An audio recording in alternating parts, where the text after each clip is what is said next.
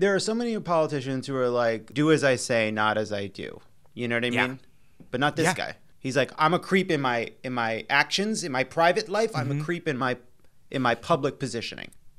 Yeah, he's literally a sex criminal in the streets and a sex criminal in the sheets. Welcome, writer and producer for Jesus and Marrow on Showtime and the host of the podcast Make My Day, returning champion, Josh Gondelman. Good to see you. Good to see you too. I didn't realize I was a champion in the past. Oh, you're a champion. Thank you. You're a champion. Thank you. No doubt about it. And you are also. Oh, that means so much. Thank you so much. Thank you so much. Of course. I think it's Kathy Griffin who said that in LA, if you say congratulations to anyone, they won't say why. They'll say thank you. Yeah. Because they just have so much going on. I always want to say why, because I am so pathologically terrified of taking credit for things I don't deserve. So like, what did you hear? Like, congratulations. And I'm like, congratulations. Screw you, congratulations. You're not getting me to take credit for things. Let's get into it. That's so funny. What a week. This Sunday, Christians around the world will mark the holiday of Easter.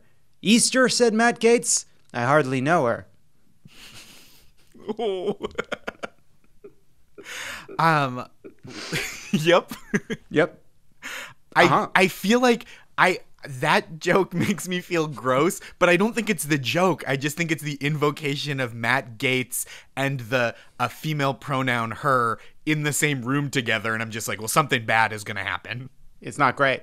The New York Times reported that Matt Gaetz under investigation for possible sex trafficking, and the beleaguered congressman went on Tucker Carlson's show to say emphatically that he did not travel with a 17-year-old. The New York Times is running a story that I have traveled with a 17-year-old woman, and that is verifiably false. Which is, people noted, slightly lawyered language. It is as if Jeffrey Epstein said, I never committed crimes on an archipelago, He really went on TV to split hairs, which is weird considering his hair seems physically impenetrable.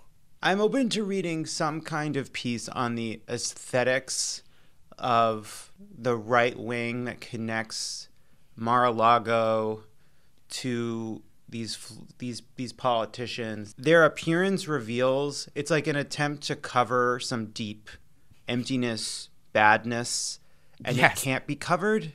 Gaetz specifically looks like he's a young guy who looks like an old guy trying to look young. He's my age. I don't understand. Yeah. Like, he's my age. And it's like, I don't why I guess he's just putting some city miles. Those are some city miles on the Matt Gaetz machine, Anyway, Gaetz happens to be the only member of the House to vote no on a bipartisan anti-sex trafficking bill that got 418 yes votes in 2017. And not a single person, Josh, has even taken a moment to praise Mr. Gaetz for his consistency. No one's... the man has a position. There's so much hypocrisy, I think, within the Republican Party, right? Saying one thing in public and doing the other in private. And I think... Matt Gaetz is the rare person that says, like, yeah, I'm pro-sex trafficking. Look at my record. Huh? That should be in his ads when he runs for re-election or when he hosts a new show on Newsmax.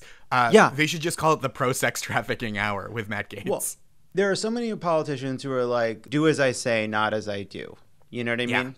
But not this guy. He's like, I'm a creep in my actions, in my private life. I'm a creep in my public positioning. Yeah, he's literally a sex criminal in the streets and a sex criminal in the sheets.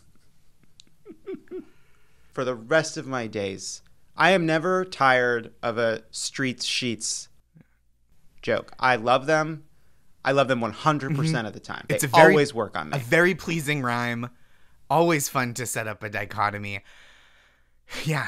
CNN also reports that Matt Gaetz showed nude photos of women he slept with to other members of Congress, including on the House floor. Did you hear that? Did you know that? I did. I saw that last night. What's even worse is that he pointed to the vaginas of the nude women and was like, this is where I want to deny them health care. So it's just like a gross thing on top of the already gross thing he was doing.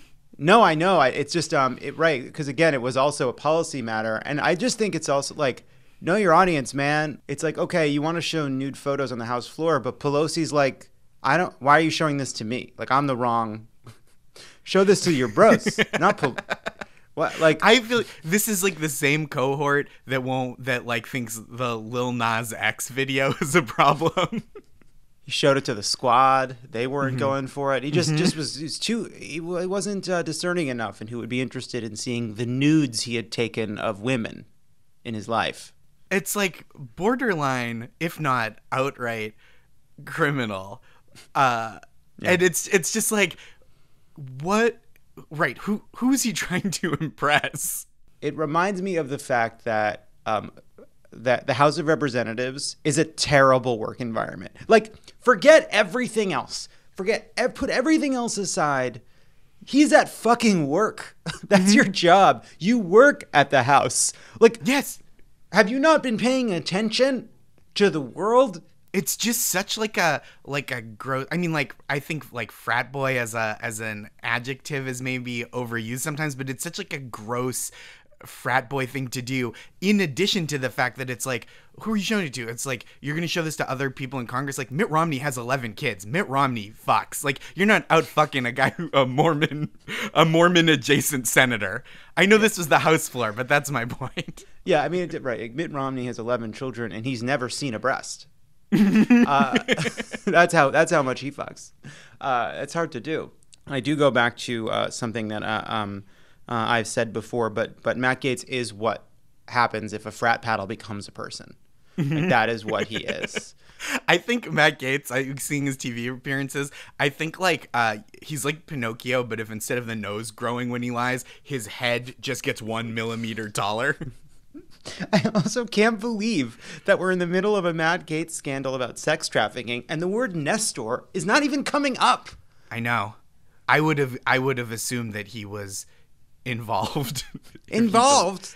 It's so, I mean, like, it just feels so gross. Like, this whole thing is so disgusting, right? Like, and there are victims involved, right? He like hurt people. This is a crime. This is not a victimless crime. I was really hoping that when Matt Gaetz went down for like a sex scandal, it would be one that was like purely we could enjoy it, and we like, I was hoping he would like have embezzled taxpayer money and used it to buy like a silicone horse vagina he could have sex with, and then we're just like, this is fun for everyone. And so it's like, I do want to say it's like important to think about, like, he's hurting people, and he's just a truly horrible man.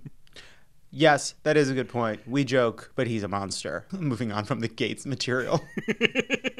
Human error at a vaccine manufacturing plant in Baltimore ruined up to 15 million Johnson & Johnson vaccine doses. So, Josh, I did a little digging, all right? And here's what happened.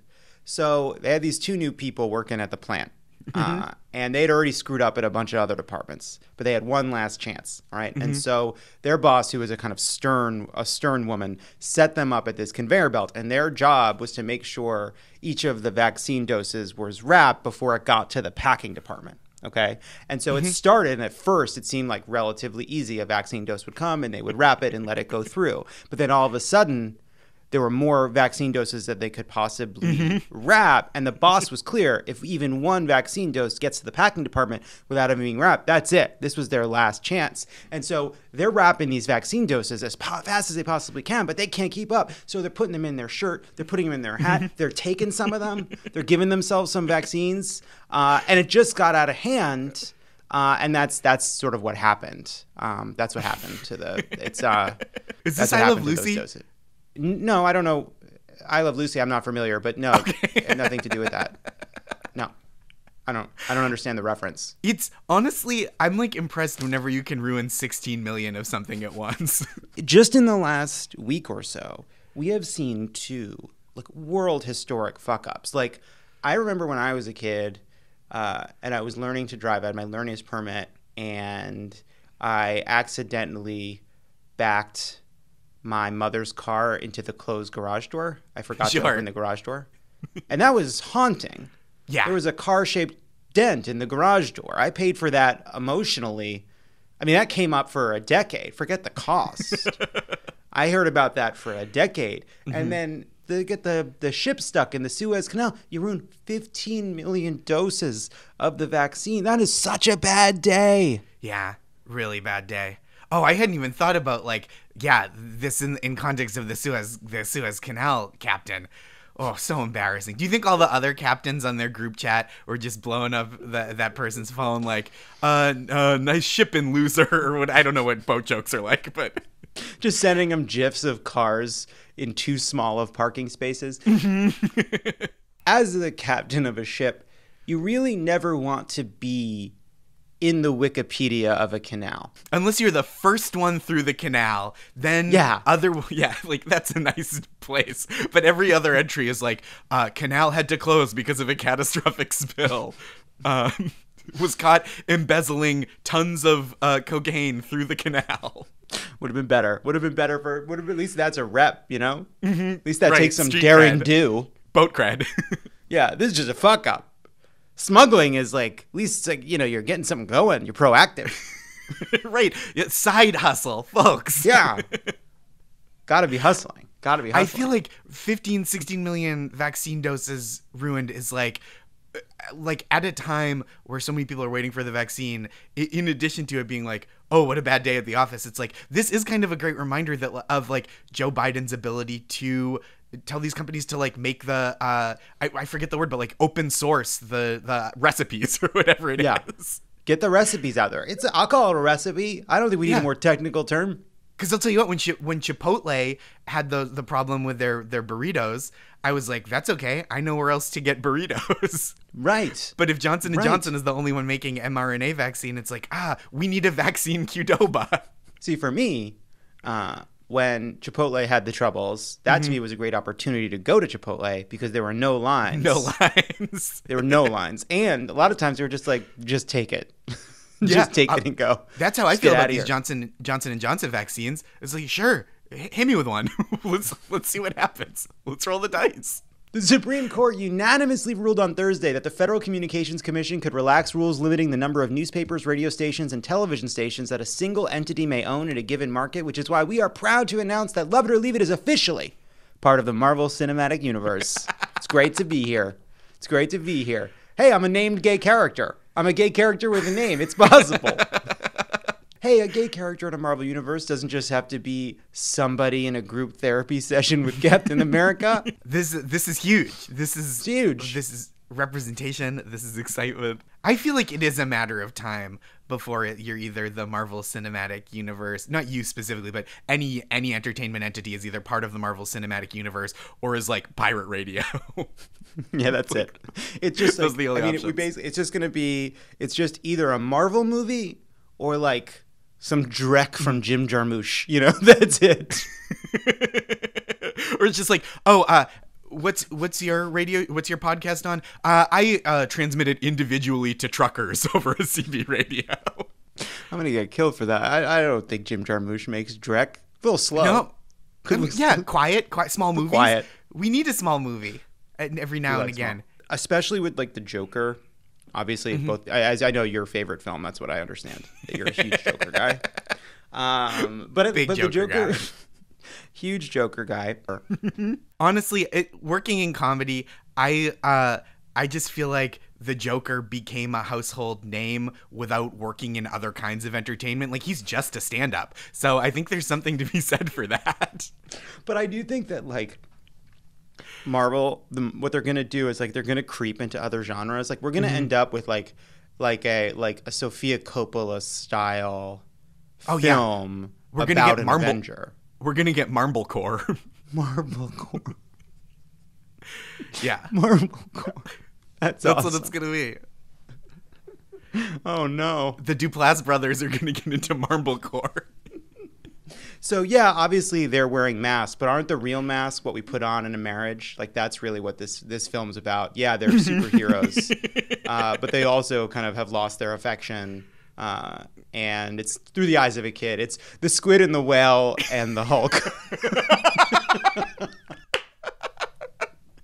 Adam Driver just punches fully through the wall of his house. That's awesome. Oh my God. I would see that but I'm like joking, but it's like, sign me up. you know? I know. I mean, I kind of like those. Now we're way off course, but I kind of like those like Unbreakable style movies about like where it's like a superhero, but it's just like a tiny little story about like a guy being like, I love "What that. if I can't die? What does it mean to live?" Yeah, explore it. Hey, how does it affect your relationship with your son? I'm interested in that.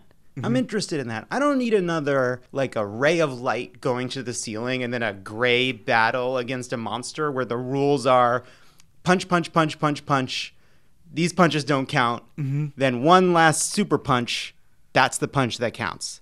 That tends to be the rules in these things. Thanos, sure, that guy's he wreaked some havoc. But what about climate change? Where are we on that, Tony Stark? I don't know. Yeah. I actually have not seen enough of the movies to know if Tony Stark was working to combat climate change. It definitely doesn't figure prominently. It may have been. It's the kind of thing that you could see slipping in some like kind of dialogue, getting like, you know, your investments in climate change are paying off handsomely, Mr. Stark, and then you're off to the next thing. But it's, I think, just bullshit corporate lip service. Lay down some roads, Superman. The carbon footprint of his Iron Man suit alone, I have to imagine. And look, again, are we off topic? Sure. But, like, what I've never understood is, like, okay, the suit is very strong, but he's the person inside the suit, and, like, kinetic energy is conserved. So, you know, so why is it that every time he, like, kind of crashes into the earth, they don't pour him out, you know? Right. Out of maybe the suit absorbs. It must absorb, because otherwise it would just be like every NFL player. Like Tony Stark would have just like the worst CTE in the Marvel Cinematic Universe. That's, by the way, a direction we could go with the series. Kind of a Rocky V, late stage Rocky, paying the price of his career, all the success he had, and yet the dark side of it. Absolutely. Will Smith coming in as a doctor, an expert in the field. You thought we were going to get yelled at about Jim Jarmusch. We're going to get yelled at about, like, actually, here's how the suit works, idiots. Tell the truth. Tell the truth, Tony. This Iron Man suit. All right. Fitting, given how we've been talking about this. On Wednesday, New York State legalized recreational marijuana. Hey, I'm token here.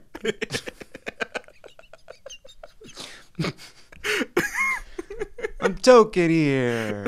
No notes. No notes. No notes from Josh. A+. A+. Also, according to the White House, President Biden's dog Major was involved in a second biting incident this week. As a result, he will be demoted to captain. I can't decide whether it's a good sign that we know about how badly behaved the dogs are, because it's like, wow, the journalists are really getting into the nitty gritty, right? Like, we're really getting the little stories, so no corruption is going to go unseen. Or whether it's like a smokescreen, like every time Biden is like changing his immigration policy, he's just like, hey, Major, maybe take a little bit out of that guy's hand. So we can do a Friday news dump. We're doing some controversial EOs. Can Champ take another shit in the dip room? That was actually pretty helpful. I do like the idea of seeing how badly behaved the president's dogs can get. Like I want to see it. I want it to get to like Beethoven levels. Beethoven. Just pausing to remind everybody that the plot of the children's film Beethoven is that an evil man wanted to test bullets on Beethoven's brain.